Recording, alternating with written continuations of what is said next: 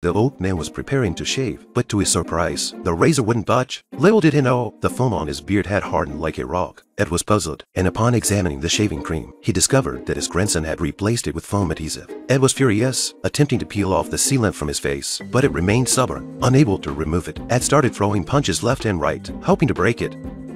At that moment, his son-in-law walked in, and saw Ed using his fist on his own face. When Ed turned around, his towel slipped down. The